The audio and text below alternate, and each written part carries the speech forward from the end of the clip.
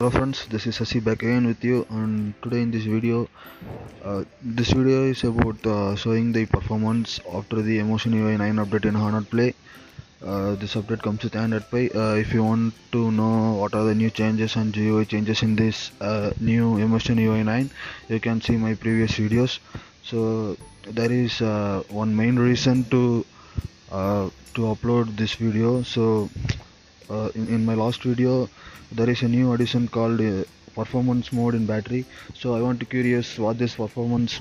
I ran the Antutu benchmark scores in two situations. One was performance mode turned off and another one was performance mode turned on.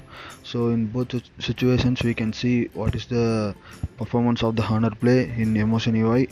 So let's see. When performance mode turned off, you can see the scores.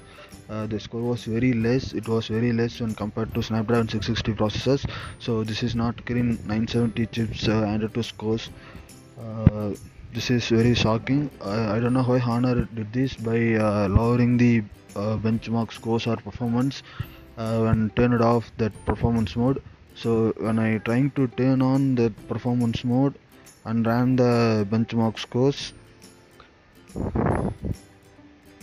you can see the scores now. It was very high, but it is not that it not goes to that limit in Emui 8.2, but it produces a very large difference when this mode is turned off and on. I don't know, this mode is like GPU Turbo 2.0 or what. There is a very large difference in the Antutu scores. I don't know how Honor did this, like suppressing the performance.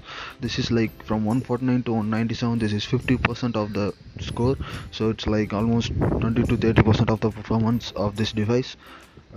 This is for I assume Honor did this mainly for saving the battery life and also the health of the phone for long-term usage.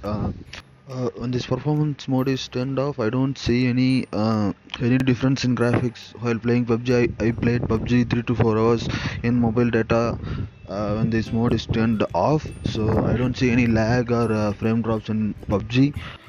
Let me know in comments. If you like this video, please like, or if you don't like, please put in comments what I have to improve. And I'm also sorry for you guys. In my last two videos the audio was not good. After this it won't happen again. Thank you for watching guys. I will see you in the next one.